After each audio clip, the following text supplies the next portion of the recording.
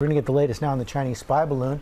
Let's take a live look off the coast of South Carolina. Pieces of the balloon have now been recovered after it was shot down Saturday by an F-22 fighter jet. And the White House is facing questions about why they allowed the balloon to cross the U.S. amid new tensions with China. Chief Global Affairs anchor Martha Raddatz is tracking the story from Washington. Good morning, Martha.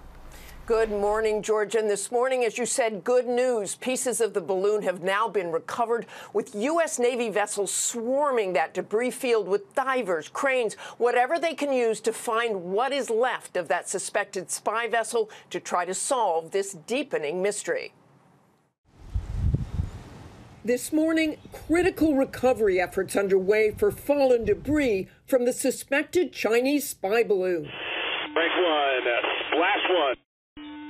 That is a key kill. The Air Force confirming that is the voice of the pilot of that F-22 fighter jet that brought down the balloon craft Saturday just off the coast of South Carolina. In a new statement, U.S. Northern Command saying the balloon was brought down within sovereign U.S. airspace and over U.S. territorial waters to protect civilians while maximizing our ability to recover the payload. Now, the U.S. Navy conducting active recovery operations of the 7-mile-long debris field. Experts hoping to analyze the suspected surveillance balloon's sensitive equipment, housing a technology bay roughly the size of 3 buses.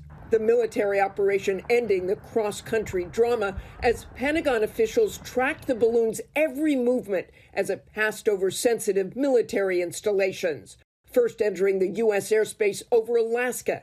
It then re-entered in Idaho, passing through Montana, Wyoming, Kansas, and Missouri before getting to the Carolinas, where it was shot down offshore.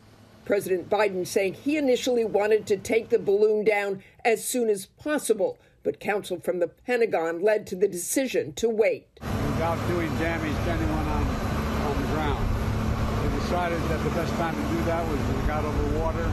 But the administration facing political blowback for the decision to hold fire. Well, I can assure you that if we fly a balloon over China, they're going to shoot it down, and probably a lot sooner than we did. China claiming the balloon was a civilian airship and not a spy device, calling the U.S. decision to shoot it down an excessive reaction, and warning that it retains the right to respond further.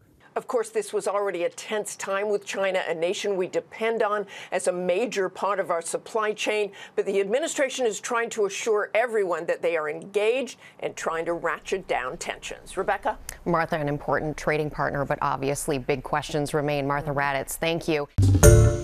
Hi, everyone. George Stephanopoulos here. Thanks for checking out the ABC News YouTube channel. If you'd like to get more videos, show highlights, and watch live event coverage, click on the right over here to subscribe to our channel. And don't forget to download the ABC News app for breaking news alerts. Thanks for watching.